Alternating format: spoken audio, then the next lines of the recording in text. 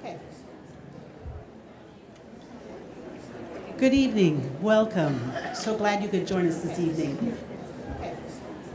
The League of Women Voters of Butte County is a civic organization. The League nationally was founded in 1920 to encourage informed citizen participation in government and to encourage women to play a larger role in public affairs. The League of Women Voters does not support or oppose candidates or political parties. It is the intent of every candidate forum to provide an opportunity for candidates to present their views on important issues facing Butte County voters. The League of Women Voters is held in high regard for its commitment to fair and unbiased forums. The League forum rules are designed to continue this respected tradition. The candidates in the first forum have drawn for order of opening and closing statements prior to the beginning of this forum and are seated in the order of the opening statement draw. Each candidate will be given 1 minute for an opening statement and 1 minute for a closing statement. Answers to our questions will also be limited to 1 minute. Each question will be answered by each of the candidates. The moderators may adjust the times depending on time restrictions or complexities of the subject.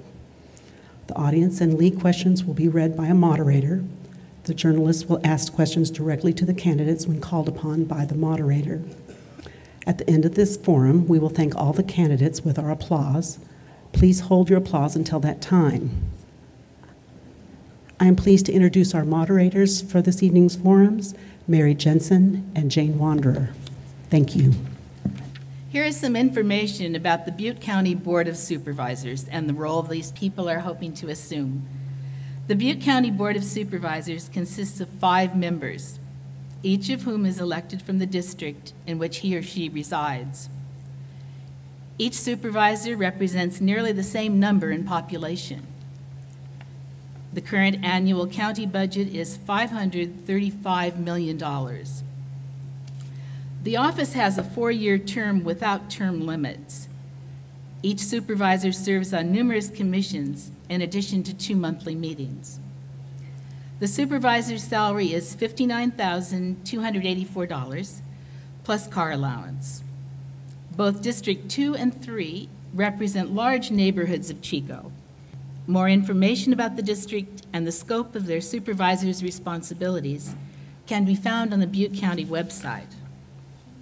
Representing the press for this forum are Steve Schoonover of Chico Enterprise Record and the Oroville Register, and Asia Stirago of Chico News and Review.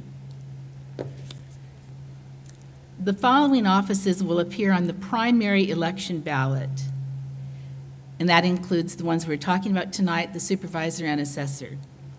A candidate may be elected to these offices if they receive the majority of the votes cast. That would be 50% plus 1 vote, and could be elected then at the primary election, should they reach that level.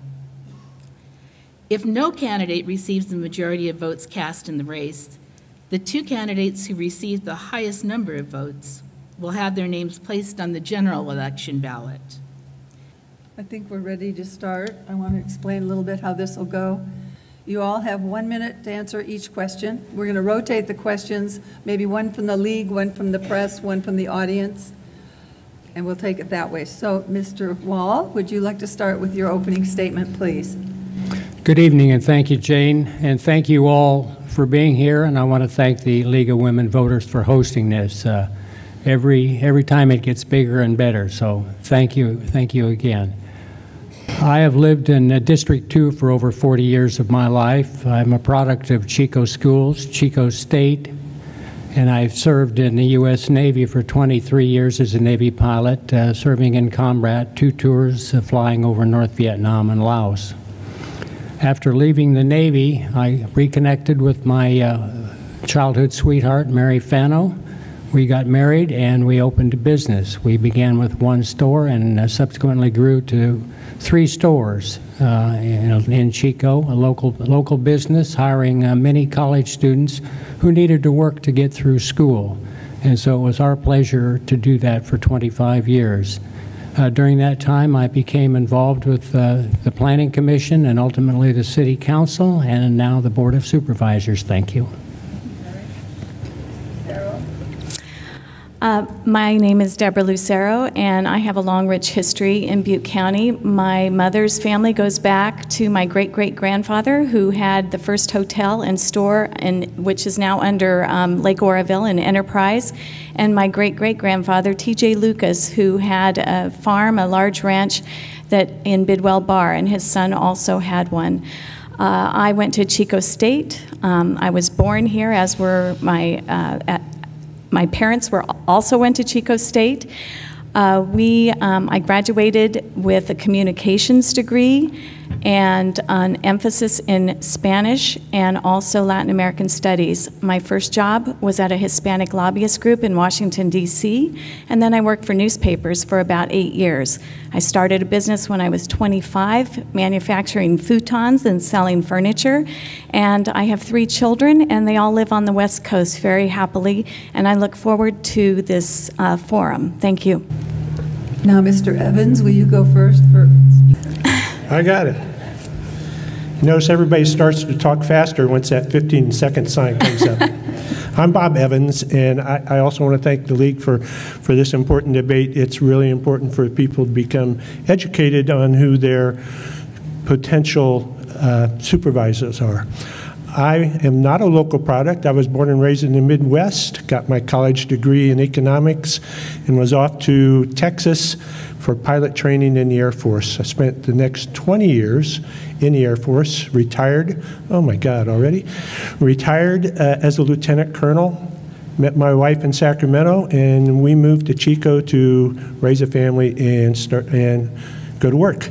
I became the plant manager for a company called LifeTouch National School Studios, and for the next 17 years I ran that operation, and every year we improved it and made improvements and lowered costs. So that's a great training ground for the position I am trying to get. Stop. Thank you, Jane. Thank you to the League for having us. This is a very quick election cycle, and as a newbie to the running an election, I can't believe how fast it's gone, and I really appreciate you hosting us tonight. My name is Norm. I grew up in District 3. I went to Pleasant Valley High School. I went to UC Davis, went to UC San Francisco School of Dentistry, came back, practiced dentistry, started a winery, served 2 terms on the Butte County Airport Land Use Commission, started Jet Chico, which is a group trying to bring back commercial air service, helped found the Chico Air Museum, which is an air museum out at the airport. And the reason I'm running is I just don't like what's going on in Chico. I think things have changed for the worst. I think we need to make some changes, and I think we need some new leadership to do that. Thank you. Okay. I appreciate the League having us here tonight, and I take the League's encouragement for women to get involved in public affairs very seriously. So I really appreciate this opportunity. I'm a 20-year resident of Butte County, and I have about 20 years working in the social services. I'm the founding executive director of the Torres Community Shelter, the past executive director of Habitat for Humanity of Butte County, a former alcohol and drug counselor, and I've previously provided offender treatment services for 3 years. I have 2 master's degrees, one in counseling and one in restorative justice, and I was elected to the Chico City Council in 2012. I served until 2016. I currently work as the Director of Family Court Services for Glenn County Superior Court as a professional mediator and a child custody recommending counselor.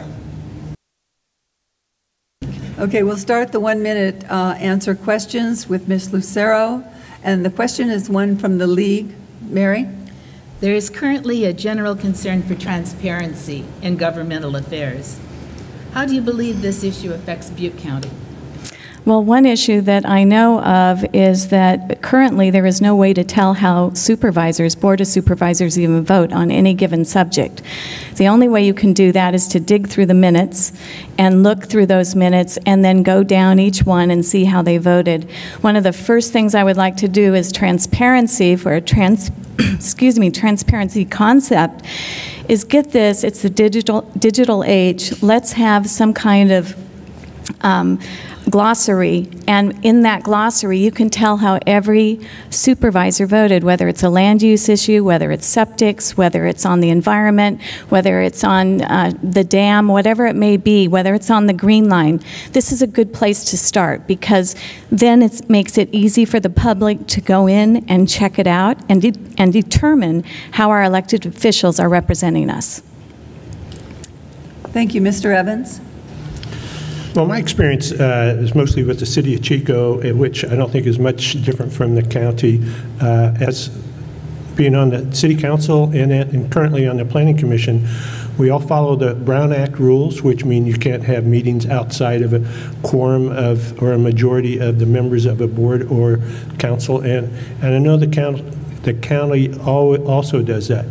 However, during a recent incident in the city behind closed doors was brought to light with the movement of the Jesus Center, and certainly the press is here to make sure that transparency is always part of the process, and I have no doubt will be called to order if in fact those rules are violated. Mr. Rosine? Thank you. I hate to agree with Bob, but Bob's exactly right. The Brown Act is there for a reason. It's there for a purpose. We need to avoid any appearance of not being transparent. The recent city council meeting that had a problem is something that needs to be avoided. I think the county does a good job. I think you can look and see how people vote. But I do agree that everything that we do for the public should be out in the open and be part of the process. Thank you. Ms. Ritter? So regarding transparency, the area that I see that is the most critically important is the budget. And when working with the city of Chico, there was a lot of work that was done to revise the way in which the budget was provided to the councilors and available to the public. And I would like to see that same process take place on the county level. Currently, when you try to look at a county budget, you have to look at multiple documents because there are multiple places that show what funding sources are coming from where. And so what I would like to see is I would like to see all of that information contained in one document that's easy to read, just like the cities have implemented. Thank you. Mr. Wall? Transparency is a shared endeavor. It requires the work on all of our parts, not just the county or the city, to provide transparent notes or minutes, which are all available online.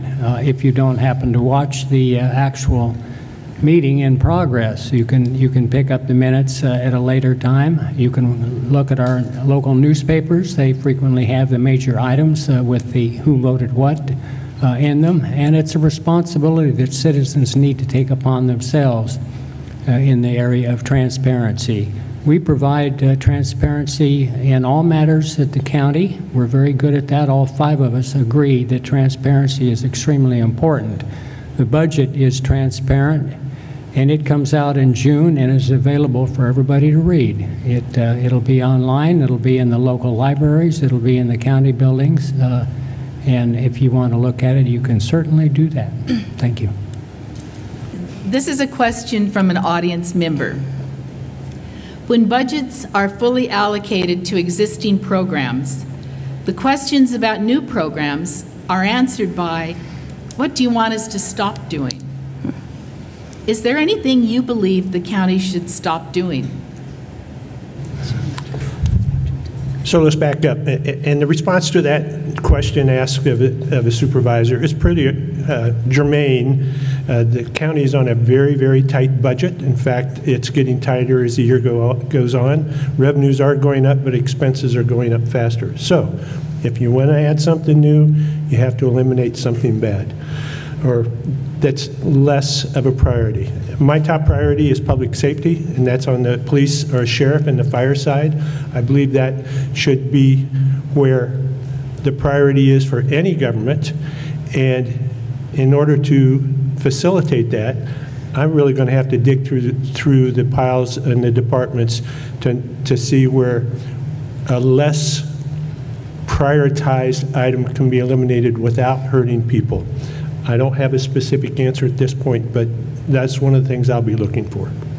Thank you. Mr. Rosine? Yeah, it comes down to prioritizing every single item in the county budget. Right now, we're pretty much bare bones. Where do you cut when you've already cut so much? So I would take a long look at the budget, and some programs, maybe you could cut them back. I don't know if you have to eliminate a program to gather another program, but perhaps you can reduce a program and make it more efficient. I think with technology we can do that sometimes and gain some money from that program by using technology and use that saved money for a new program or an additional program. Thanks, Ritter. I don't suggest that we cut any programs, regardless of whether we want to add new ones. I think that what this comes down to is collaboration, and that we need to be making sure that the cities and the county are working together. If there are programs that are being duplicated or services that are being duplicated, then we look at trying to eliminate those duplications and just streamline the services. Thank you. Mr. Wall. I think when it comes right down to it, it's very difficult to cut an existing program that has been approved by not only staff, but by the 5 members of the board and many members of the community. The budgets will grow and will expand, and as we get new money, more things can be added. However, you look at the library, there's one that is seesawed back and forth, going up and down. It depends on what money needs to be placed where. Public safety obviously gets first crack at in money. The other ones will take second fiddle, and any new programs will join the queue to be placed when it's their turn. Thank you. Ms. Lucero. Well, I think we need to look at the efficacy of programs. Right now, there is an enforcement program with cannabis, and there are large liens being leaned on properties that are found to be in violation. There's about $2 million in liens, but last year they only collected $168,000 of those liens. What I'm wondering is, are there other programs like that we can look at the efficacy of these programs? How much is it costing us to do a program like that? And then from there, look into the other parts of the budget. There might be hidden pots. It's very tight. I've been looking at the budget myself, but it really all goes back to how effective are those programs? Looking at mental health, how can we collaborate? I agree with Ms. Ritter. You know, we need more collaboration between the city and the county. The county should be front and center on the homeless issue, with 51% of its budget budgeted towards health and mental health services. Thank you. I think now we'll take a question from each of the press. So we'll start with Mr. Schoonover of the Chico Enterprise Record. Just for the record, the county had come up with something that sounds like what you're looking for, Ms. Ritter. It's called OpenGov. I believe it went active today. It's an interactive thing that you can basically scroll down through the county budget. It's pretty cool. My question concerns what Ms. Lucero brought up, the county's program to control marijuana grows. I'm interested in your views on how that is done, the philosophy behind it and all that. But for the record, the county does not enforce its marijuana growing rules through the criminal courts, but rather through zoning ordinances. A grow that violates the ordinance is declared a public nuisance, and then they can collect fines on it. And they do place liens on them. They amount to tens of thousands of dollars, and they've had as many as 15 of them in a single meeting to approve. So again, I'm just interested in your views on that program. Mr. Rosine? Yeah, I've been to the meetings where they had 15 hearings, and it was a long, long meeting. I think what was stated was that everybody knows the law, okay? The law has been put out there for over a year, and still we get people violating the marijuana ordinance. I think that what the supervisor said at a meeting last month was, we're not going to do this next year. Next year you understand the law, and we're going to hold you accountable for the law. We have laws for reasons, okay? We're a society of laws, and I think we need to enforce the law. I agree with the ordinance as it's written right now. I think it's doing a good job. I think it's trying to keep people from growing more marijuana that they use to sell, not for themselves. And I think that I would support the current ordinance as it's currently written. Thank you, Ms. Ritter. Yes, I think that the current system of making it a land use issue over a criminal issue is smart, and I think that that's moving in the correct direction. What I don't like about it is that there is no consistent enforcement even as a land use issue. When we observed those 15 hearings that took place, there were some people who got 3-month extensions. There were some people who were immediately, the lien was going on their property. And when one of the supervisors inquired as to why certain people were getting longer terms than others, the response of another supervisor was, "I don't feel I should have to justify my answers." So I think that it's really critical that we have a policy that works and that it is enforceable and it is consistent. Mr. Wall. Over the past 6.5 years, we've gone through many iterations of the local marijuana, both medical and recreational laws, to conform with state law and try to conform somewhat to federal law. It's been very difficult, but 6.5 years later, here we are. We have the unanimous consent of all 5 supervisors that the way we're doing it now is as good as we can get it. It's balanced, it's collaborative. It's an ordinance that it is working, and we're going to give it time to work. And we're going to review it next month to see if we need to make any changes, and I, for one, don't see any changes to be made. The way we go about collecting money and imposing liens is as fair as we can get it. It's in accordance with both state and federal law. So I support staying where we are on this issue. Ms. Lucero.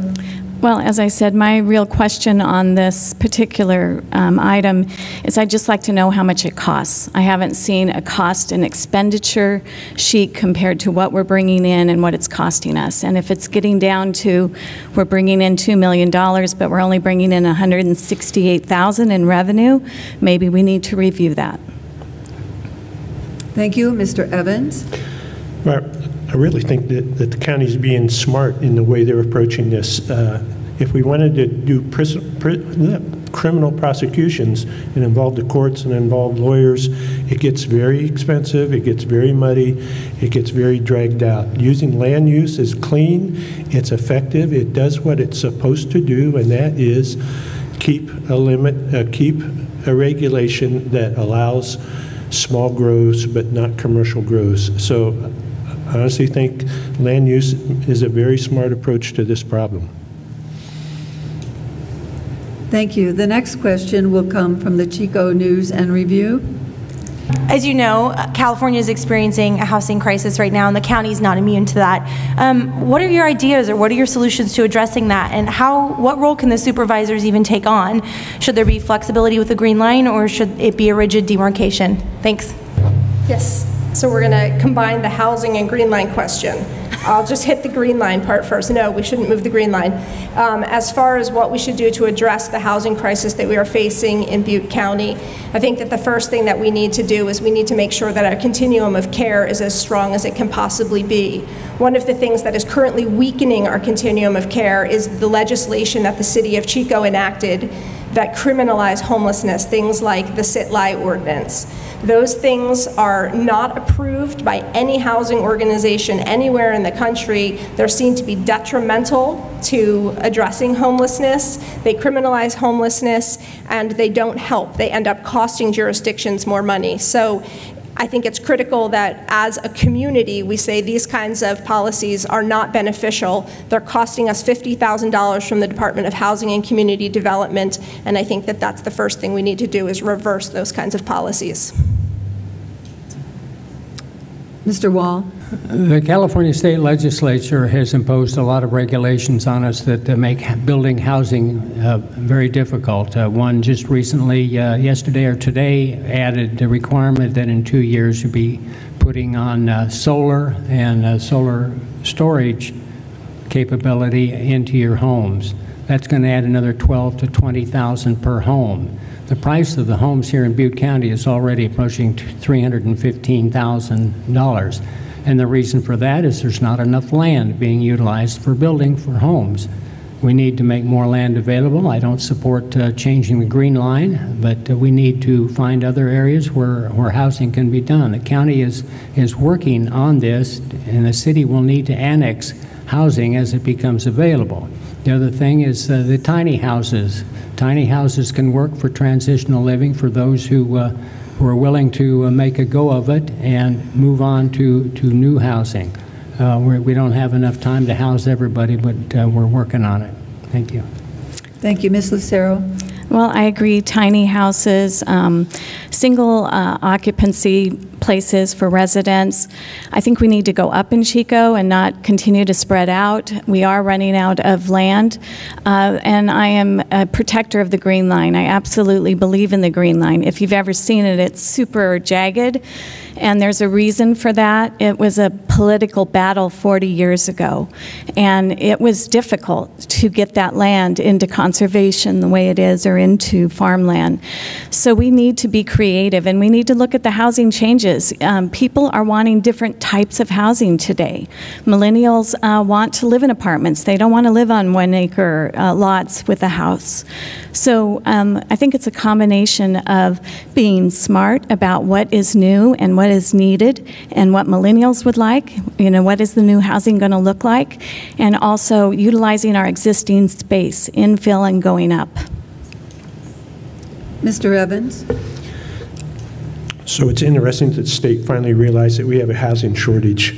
I think most people realized that a long time ago. In fact, in Chico, if you take all the permits, all the plans, all the developments, including Merriam Park and including Stonegate, which hasn't even started yet, if you have put all those housing units, they add up to about 3,200 homes. The demand estimate based on the general plan is by 2030, we're going to need 17,000 homes for growth.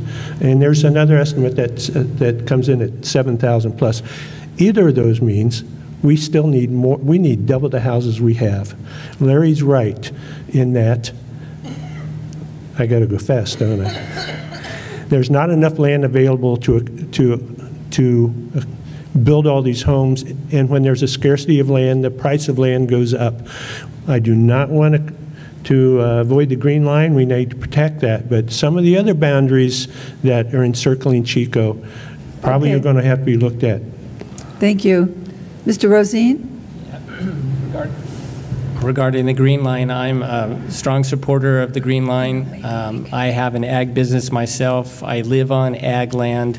We need to protect the deep soils of the Green Line, and I think it's done a great job, and I think we're all in agreement. We've answered that question at 4 different forums, so I think we know what we're doing. As far as housing goes, we need to find land. It needs to be probably marginal grazing land, the poorer soils of the region.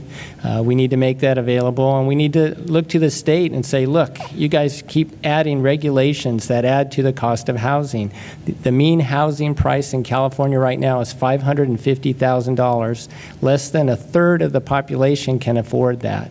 So something has to give. And here locally, I think if we could free up some of the marginal grazing lands that aren't good for agriculture and make it available, then that would do a lot towards solving our housing crisis.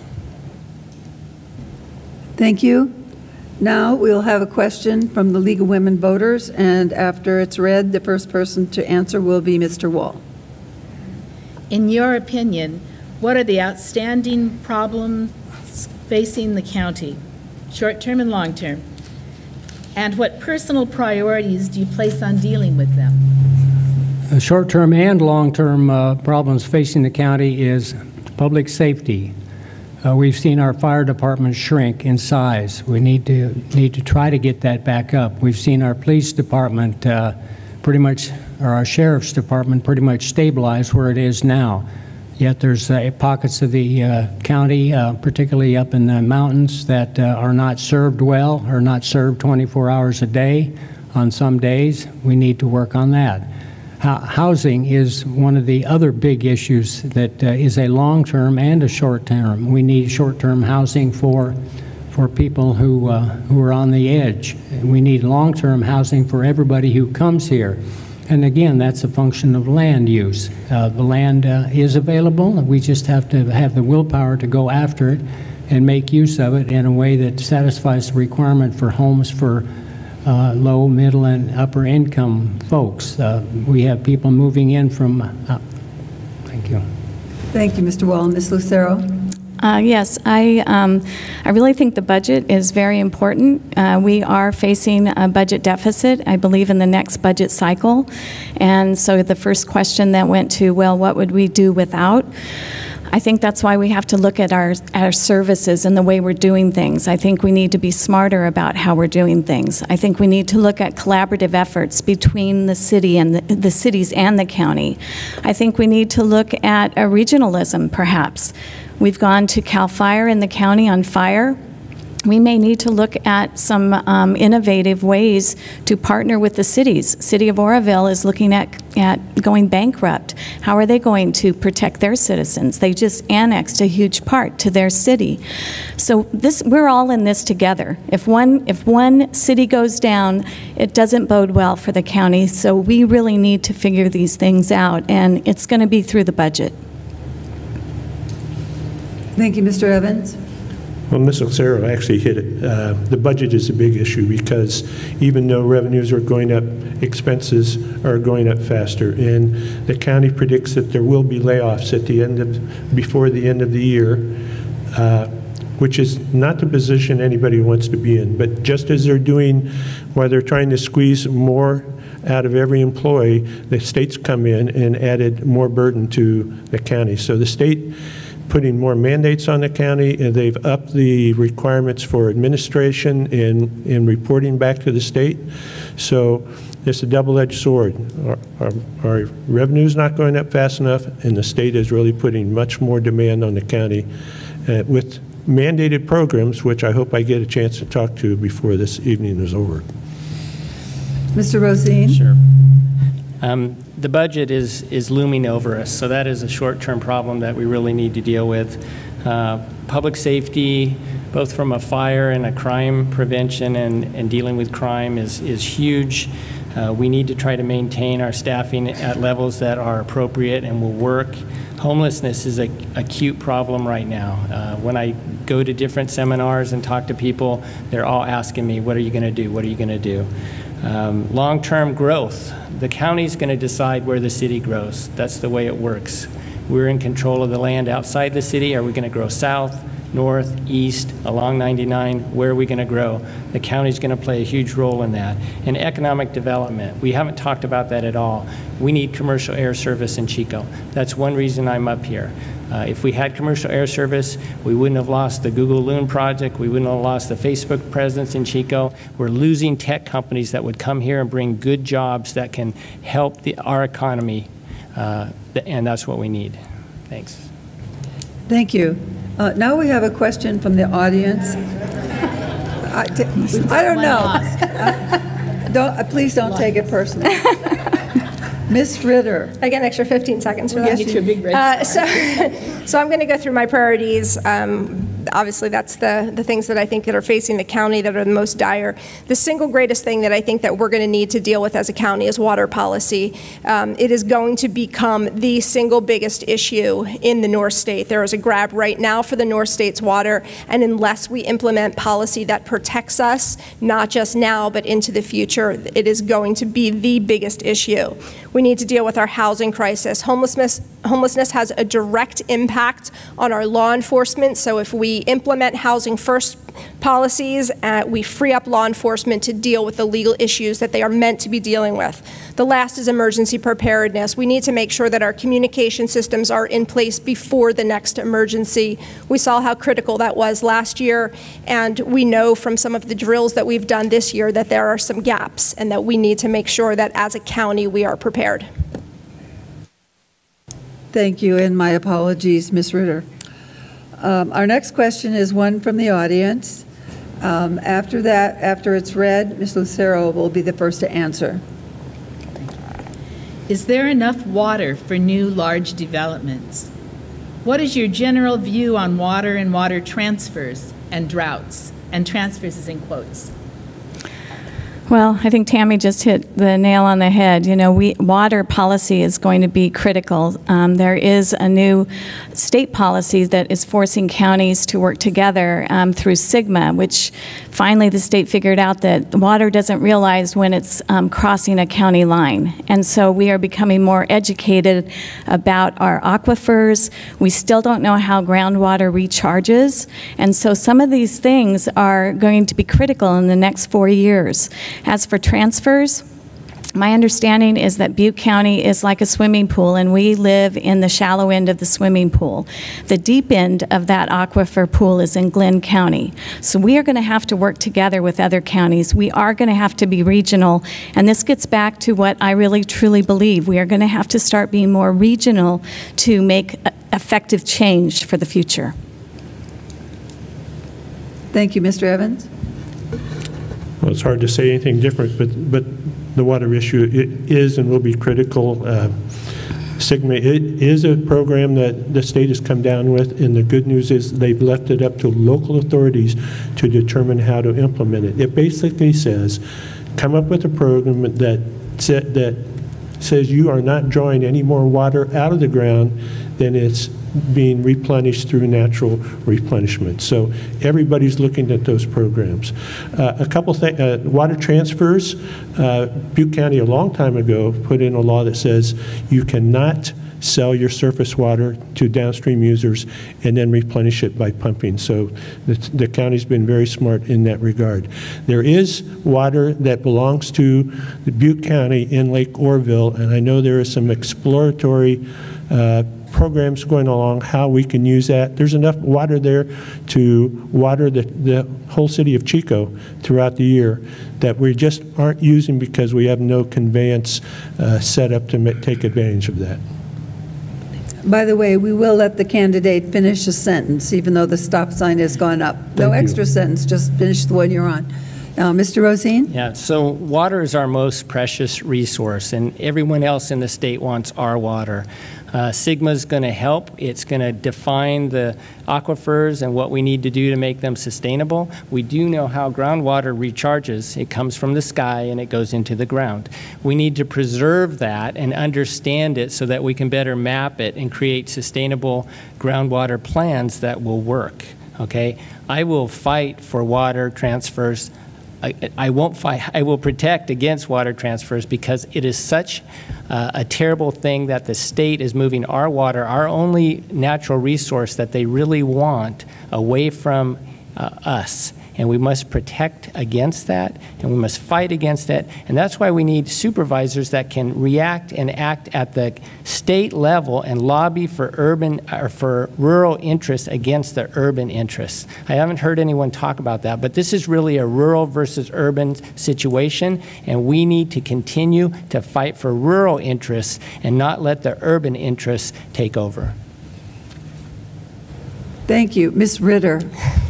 So the question was, how do I feel about transfers, and is there enough for new developments? Yes, there's absolutely enough for new developments. The use of the water that we need to be concerned with is the water that's being transferred to water orchards and plants that are growing south of the Delta that should not be growing south of the Delta. It is not appropriate places for us to be having those kinds of crops, and that is going to be the single biggest issue. Yes, SGMA will help, but what SGMA is going to determine is who gets a seat at that table. And right now, when you talk with the ag community, they are currently the ones that will be represented. And my belief is that every single one of us is a water user, and every single one of us should be represented on that board. Thank you. Could you hold your applause, please? Mr. Wall. You know, groundwater belongs to the owner of the property above it, and in Butte County, we don't transfer that water south. I'm very concerned when people talk about, well, we can sell water south. It just is not something we can do. We can't afford to do that. The tunnels are a bad idea. The county has opposed them. The board has unanimously forwarded letters along with other counties to the governor's office, to the legislature, trying to prevent the tunnels from being built. I do support Sites Reservoir. We need more water storage up here. If we have more droughts, we're going to need more water.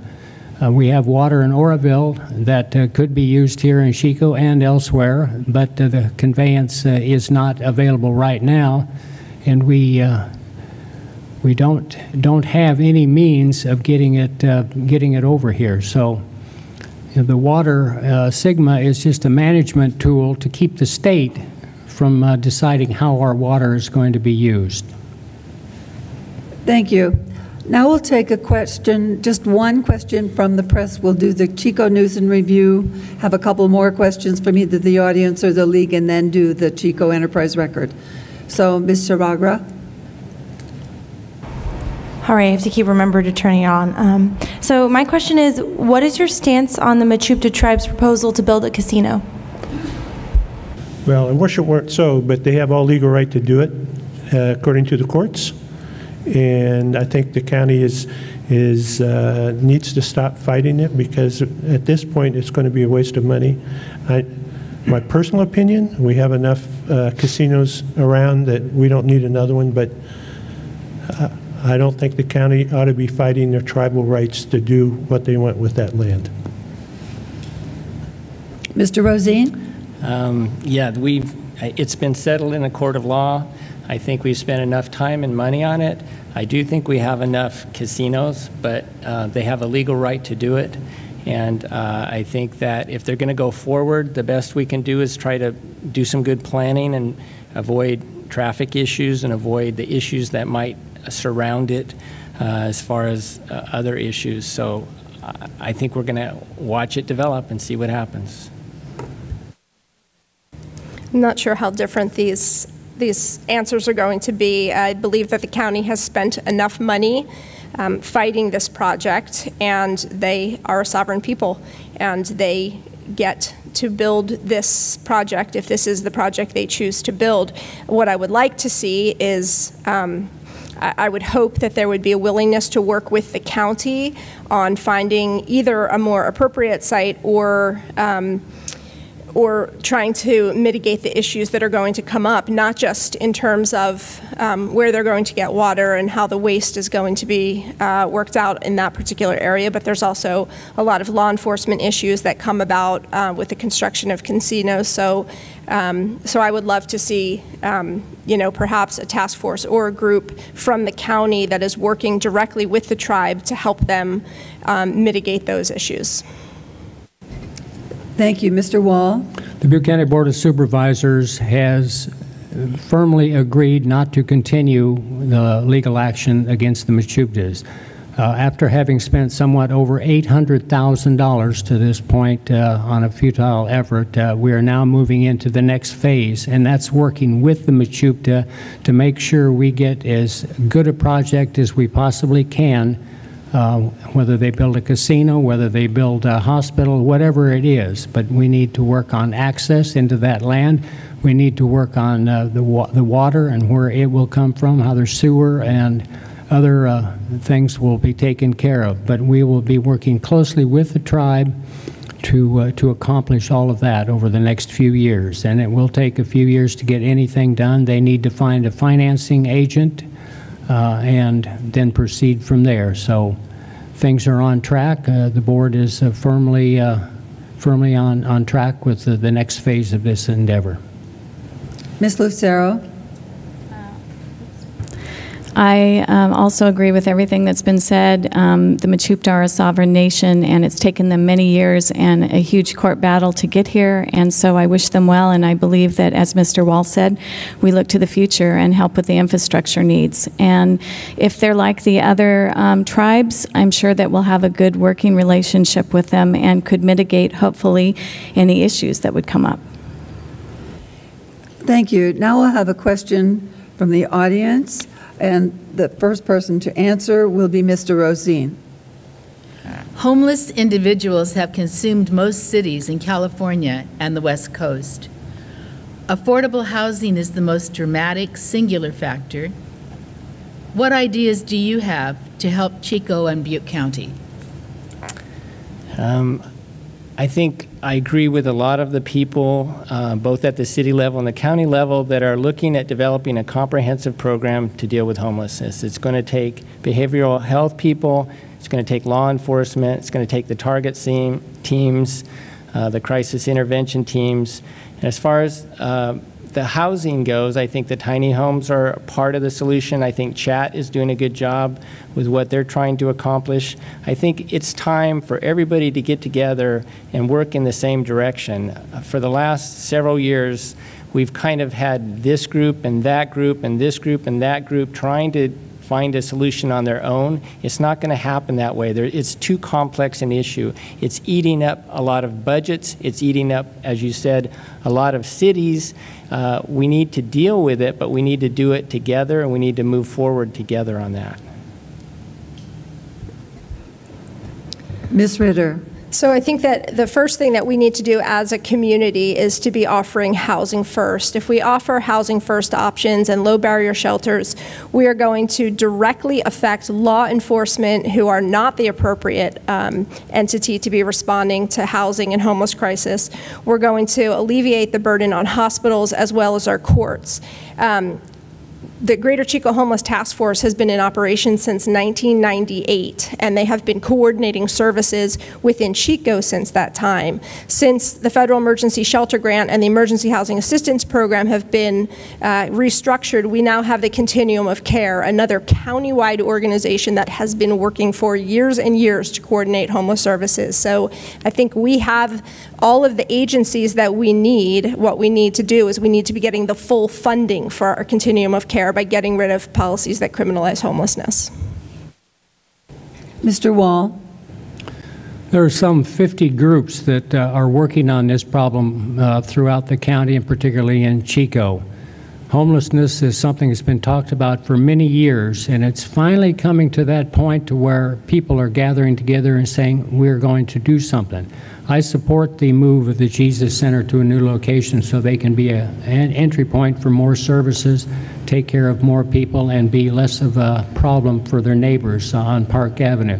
I support the tiny house concept, as long as it's run properly, managed properly, and the people who are allowed to be in there are well screened. I've seen it in action in Portland. My sister and I up there visited their shelter up there in Portland, and it worked very well. And this has been several years ago, so I understand the ones in the local areas are working well also.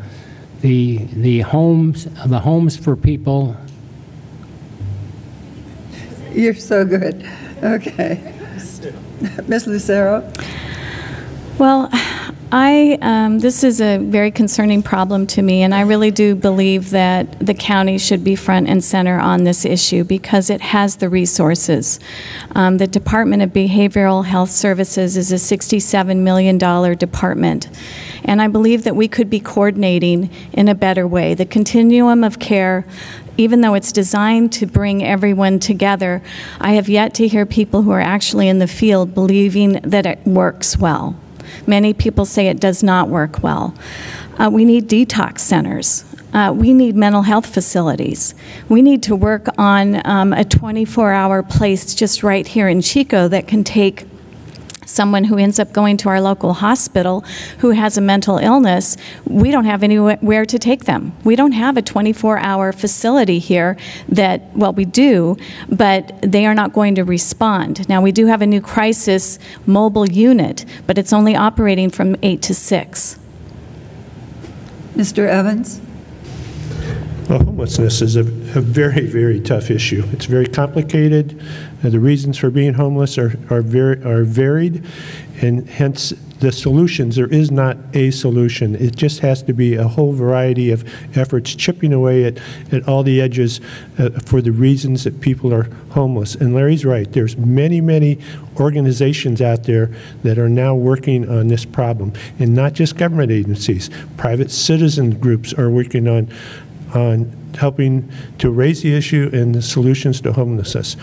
I agree with moving the Jesus Center, where more services can be given to a greater number of people, and instead of trying to find them all over the place. I believe that housing is an integral part of the solution. Where that housing is going to be is a tough decision, because I think most people agree that housing should be an integral part of the solution, and it says stop. Thank you. Now a question from the Chico Enterprise Record. Mr. Schoonover. A couple of weeks back, the supervisors approved sending a letter to the governor and the legislature opposing 2 of the sanctuary laws that were in effect, basically because they contradict completely with federal law, and it was putting law enforcement and business in a position of having to either choose to violate federal law or choose to violate state law. The comments from the public at the time were of 2 types. One said, you don't need to do this, the state law is just fine, you're all a bunch of racists. The other point of view was, you need to go farther. You need to join the lawsuit that the federal government has undertaken to overturn those laws, like Orange County did. So my question is kind of a Goldilocks question. Did the county go too far? Did they not go far enough? Or did you do the right thing? Once again, the Board of Supervisors unanimously voted to approve the letter. Mr. Wall, I think it's Ms. Ritter. Oh, my apologies. Just too anxious to answer the question. I should have said that before I let him read the question. Okay, Ms. Ritter. That doesn't count as my opinion, okay? All right. So there are lots of incidents that we're going to see where the state law and the federal law are not the same. We can look at one of the earlier questions regarding cannabis or policy around that. And so my personal position is that because our law allows that if there is someone who is a violent criminal and they are arrested, that law enforcement can already work with immigration. I absolutely support sanctuary. Now, Mr. Wall. I do not support the sanctuary. It's in strict violation of federal law. But the Board of Supervisors unanimously voted to send that letter off to the legislature and to the governor's office. And the reason being was that we did not want to get involved in the lawsuit that Orange County and San Diego County and now other jurisdictions are entering into, because it could prove to be extremely expensive, and we're not a county that can afford to do that. What we did is make our voice heard, and we did discuss becoming a friend of the court, filing an amicus brief at some point when it's appropriate, and that time is not yet, but we will have that discussion in the future. The sheriff has a very difficult time walking that fine line between federal and state law, so he has made the decision to post all releases of the jail on the web, on our sheriff's website, so that ICE, if it wants, can come pick up the folks when they are released. Thank you, Ms. Lucero. I was there for that vote, and I was very disappointed that our county, which is an agricultural county who depends on migrant farm workers to pick our crops and to be in our fields and who have lived amongst us, that they would vote to do this. I was very disappointed. When the sheriff came up to explain, he said that they arrest about 12,000 people a year, and of those, 34 people in the jail were illegal. During that year, 34 were illegal aliens, and of those, 11 were deported. That didn't sound like a huge issue. I was wondering if, oh my gosh, is this a big issue? Is this something we need to be worried about? But instead, we have literally put out an unwelcome sign. And if you talk to farmers, it is impacting our county. It's impacting our agricultural well-being, and it's our #1 industry. I don't agree with it at all. Mr. Evans? Well, I agree with Larry Wall. I don't agree in sanctuary city or sanctuary state. I think it's counter to federal law. More importantly, it puts our sheriff and all law enforcement in a very, very tough position. It's a damned if you do, damned if you don't. They can be charged with violating the law, either from the state or the federal, no matter which way they step. Sheriff Honey's taken a very prudent and and safe way to address the problem, but he's probably the exception in law enforcement across the state. One thing I find interesting, and the author of this sanctuary state is Senator Kevin De Leon. He came out with a statement that said, local communities and counties cannot choose which laws they want to enforce, which state laws they want to enforce, and which state laws they want to oppose. I find that rather ironic, seeing how he has made that statement between the state of California choosing which federal laws they want to, I can finish the sentence, right? Which federal laws they want to obey and which federal laws they want to disregard because they don't like them. Thank you, Mr. Evans. Mr. Rosine? Yeah, we are a nation of laws, and we have mechanisms to change those laws if we don't like them. But we have to follow the laws while they exist. I don't agree with sanctuary cities or sanctuary states. I think it's a mistake in that you do put your law enforcement personnel in this impossible situation. I've talked with Sheriff Honey directly about this, and that's exactly what he said. It's like, if I do this, I'm in trouble. If I do that, I'm in trouble. He has two masters.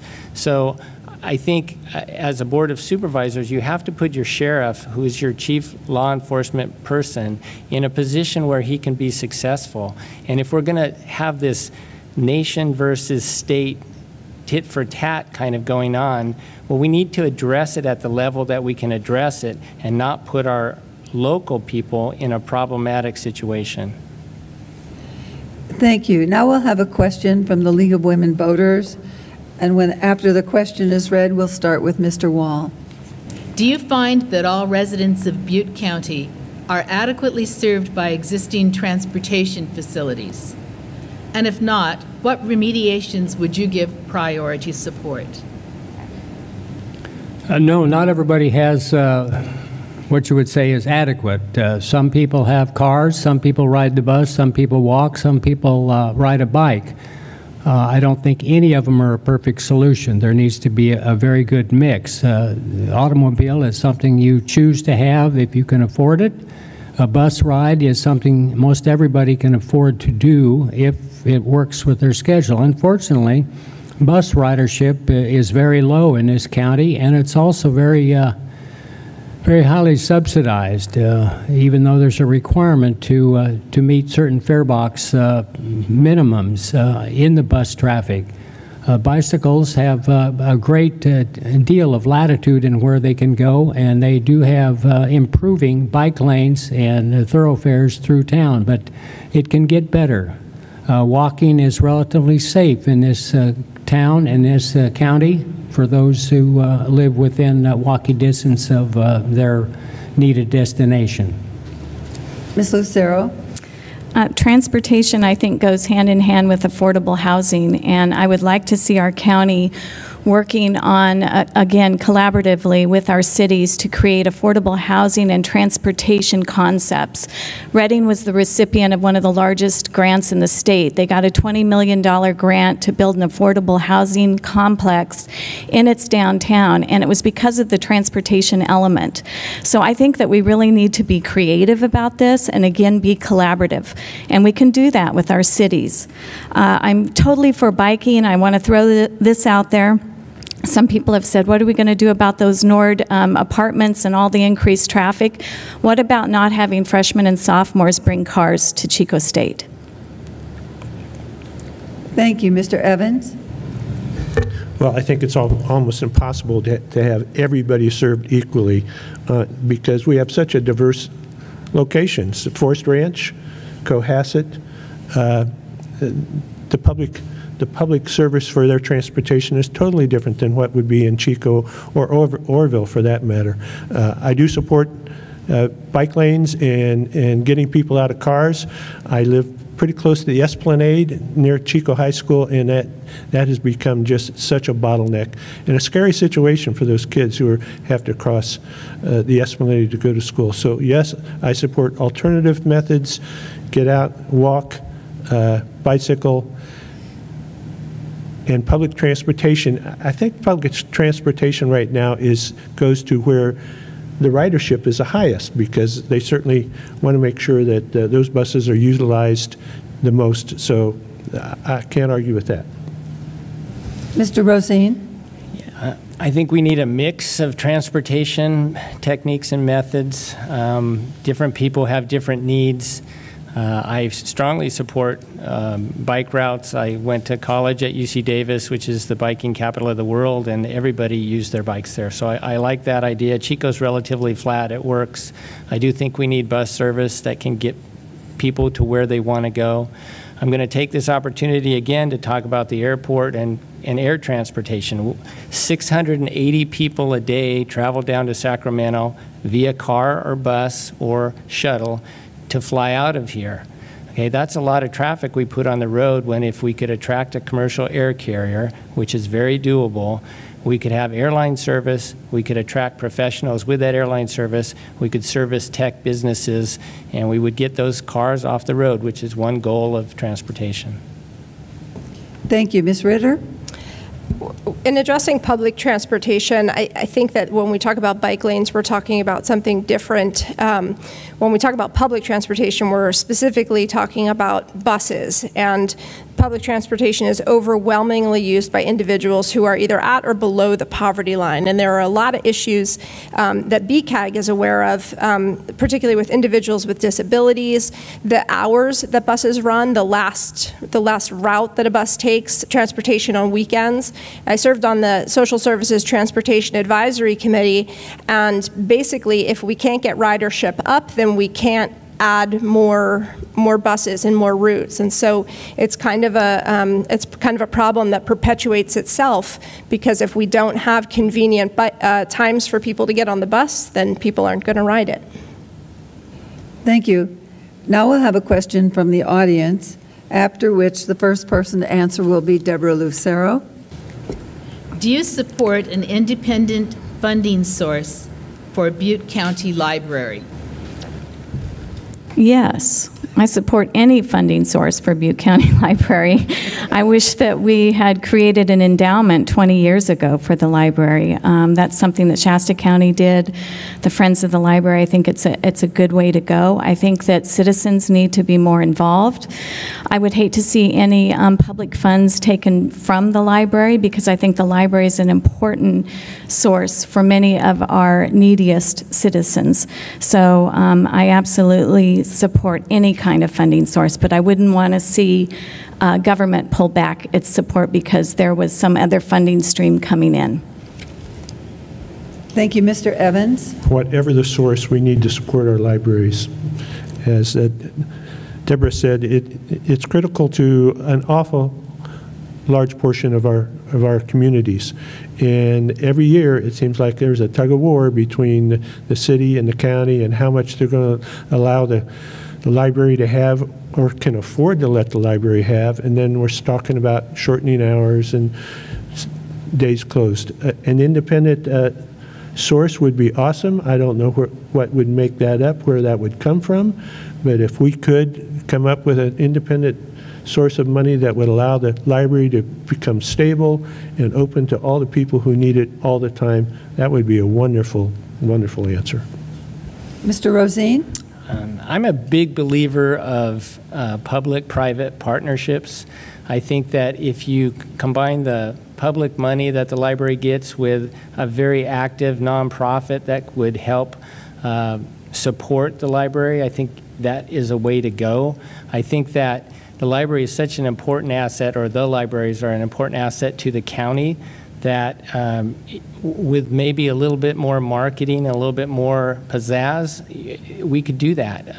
I would use the Chico Air Museum as an example. We started with a bare patch of nothing, no airplanes. Now we're going to see 10,000 people a year in visitors, because you had a highly motivated group of people moving in the right direction at the same time. I think the library is just ripe for that too. Ms. Ritter?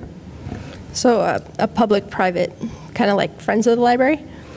I absolutely would support an independent funding source for the library. It's a county service and thus a county responsibility, but I think that the county library does an excellent job at what they do. I think that they have some of the most long-term and long-standing volunteers in this community, and it's a it's an organization that everyone can get behind. So, and it's serving people from, you know, preschool age in the kids section up to seniors and everyone in between. So yeah, I support Friends of the Library, and I support the county continuing to fund the library.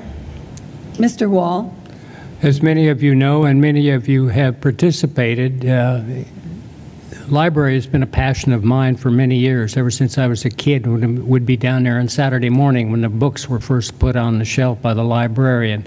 The library, since the Carnegie days, have evolved from a research center, a book checkout place, to a myriad of services which should remain in the public realm. It's a public building and a public place that should be funded by public money. The library does more than rent books now. It has computer stations, it has learning stations, it has 3D printing.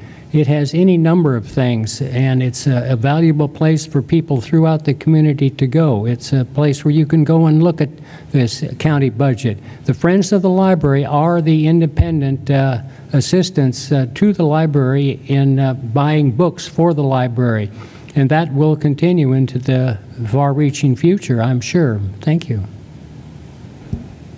The next question, it will be the last question. Time runs out really fast. It'll be one from the league. And when the question is read, the first person to go will be Mr. Evans. What is your opinion of Butte County's current emergency response plan? What additional steps would you propose to ensure the safety of Butte County residents? Evans. Well, in light of the crisis we had in Orville and the Orville Dam a few years ago, I know all those emergency response plans are being reviewed and updated as we speak. There's another emergency response area that needs attention, and that is for our communities in the foothills and the fire dangers that could devastate them if it happened to happen in our foothills. We just went to a meeting here a week ago or 2 weeks ago of the fire response up in Forest Ranch, and those people are well prepared, very knowledgeable of what they're supposed to do in case of a fire. One of the problems that's happened is that since pot and marijuana grew in the foothills, a lot of the properties and escape routes have been fenced off. The Sierra Lumber Company, who had many roads to escape from, have fenced off all those escape routes. So there has to be another look at our foothill properties to make sure that they have the proper avenues to get out in case of an emergency. Mr. Rosine. Yes, so I'm Vice President of the North Valley Animal Disaster Group. I can tell you that Butte County is one of the best prepared small counties in the country based on what we did after the Orville Dam incident. There were meetings, there were discussions, there's been drills like the one at Forest Ranch recently. Okay, I don't know about communications, but we have Comm Reserve. We have some very, very excellent people working hard because they understand, because of the wildfires we've had and because of the Orville Dam incident, what they need to do. Having more drills is useful. NAVDAC's having a drill this coming Saturday. We need to practice. We have evacuation plans for all the foothill communities. They're very current. What we need to do is take a long look at fire routes out of Cohasset, out of Forest Ranch, and maybe use whatever funding we can get from the state, because the state is putting us in a lot of this fire danger, to develop some alternate routes so those areas are not limited by evacuation route problems. Ms. Ritter. Yes, I do think Butte County has a good emergency plan, but some of the issues that exist are things like we learned at the Forest Ranch evacuation drill, is that if you don't have a landline, then they're using a different system than the reverse 911. There are lots of people who don't have cell reception up in the foothills, and that same afternoon that I went up to Cohasset that we did the drill in Forest Ranch that morning, I spoke with a CAL FIRE person who told me that the logging roads have changed so much, and they have not had an update in their fire plan, in their evacuation plan, in 8 years. That's too long. And so that's the kind of thing that could cost a life. So when I'm talking about communication systems, I'm also talking about when we did the evacuation last year, people had less than an hour to get from Orrville out of their home. And so I want to see the countywide communications increased. Thank you. Mr. Wall. Butte County has an excellent Office of Emergency Services run by a senior staff person. We have Dam, Orrville Dam and Paradise Dam procedures that are coming into place based on the recent incident last year. We have hostage situation training through the Sheriff's Department. We have, of course, the fire issue, and we have mutual aid with all of the local fire departments, and we have aid from up and down the state and across the country for fires should we need it. We have procedures in place to house, to feed, to take care of the off-duty firemen when they do come to Butte County to fight a fire. We have a very good and very capable staff that manages this, and it gets into place immediately upon the inclination of a major disaster of any kind. So you pick the disaster, our people are prepared for it. Thank you. Ms. Lucero. Well, I would agree that there are a lot of good plans. I too have some concerns about communication just because of what we saw in Santa Rosa and Sonoma, just people not having the same codes, the reverse calling, all of that. But one of the things that I have been thinking about is the fact that in Butte County, Chico is the largest city, 90,000 people. In the county, there are 80,000 people in the unincorporated parts of the county. How do we successfully get those people out when there is an emergency? That's a lot of folks. So, you know, think about the number of people that we have here in Chico, and then think about trying, you know, hopefully, obviously, the disaster will be in one area or another, but we need to start thinking about building codes and where we're building homes and how we're going to service those homes. Thank you. It's time for the closing statements. They drew to see who would go first for closing statement, and it will be Deborah Lucero, followed by Larry Wall, followed by Tammy Ritter, then Mr. Rosine, and Mr. Evans. So we'll start with Ms. Lucero. Okay, thank you. So this is the first time I've ever run for office. I have worked alongside the county for many years doing economic development, arts, culture, tourism, ag speed dating, just about everything you can imagine working with the county. And I truly love this county. And there are a lot of really great people who work for the county. We had the privilege today of going on a job shadow with the district attorney's office, and that was awesome to see all those hardworking people and the stacks of things that they're doing. What I'm really concerned about is defending our green line. I believe in the next 4 years that will be broken if I do not get in office. I want to protect our water, improve health care and human services, do something about homelessness, which I think we can do and the county needs to be front and center on, which will create quality of life and safer communities. So I am about safe communities. I'm just coming at it a little bit differently. Thank you. Thank you. Mr. Wall. Thank you, and thank you for being so attentive tonight. It's been an interesting batch of questions we received, and one that we didn't get was, why are we running for supervisor? Well, I'll tell you why I run. It's about public service. It's about service to my country, service to my community. I've been involved in public service since I was an Eagle Scout, in the Navy as a pilot, and when I got out, I became involved in public life here in Chico, serving on the Planning Commission and the City Council. I also serve on the Salvation Army Advisory Board. Was there during our capital campaign when we built an adult rehabilitation center with 50 beds for recovering alcoholics and addicts. I serve on the Butte Humane Society, and I'm a member of Jet Chico as Norm leads it. It's a matter of serving the public, helping constituents get through the bureaucracy, get to the right people to do things, including fixing sewers on a Saturday night, including, I'll stop then, but you get the idea. Okay. Tammy Ritter, please. Hi.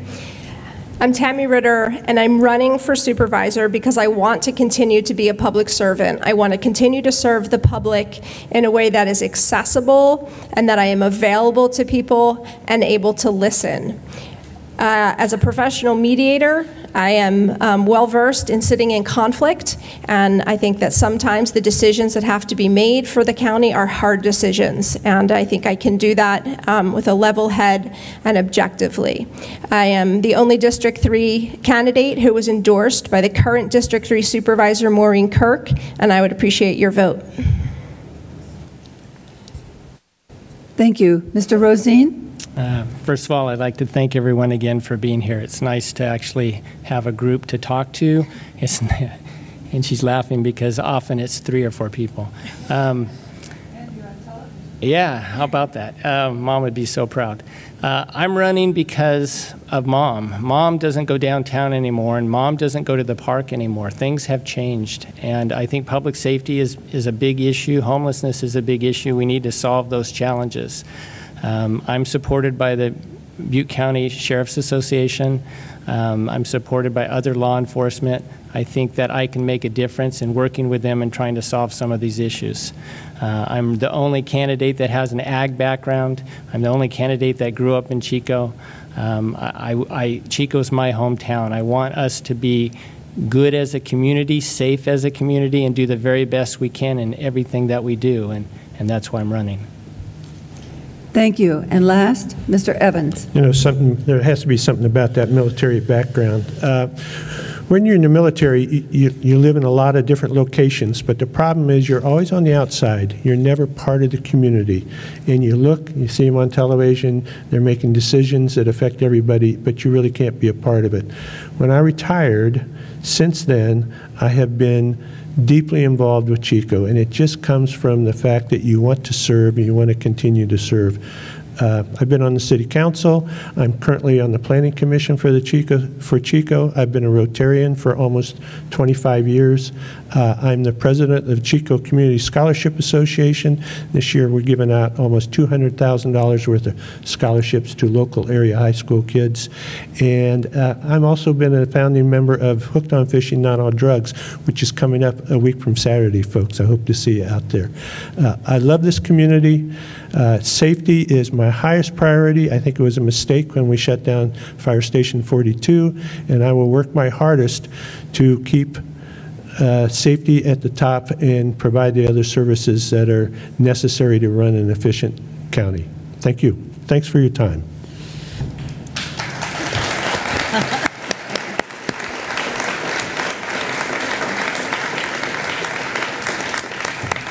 They do indeed deserve our applause, don't they?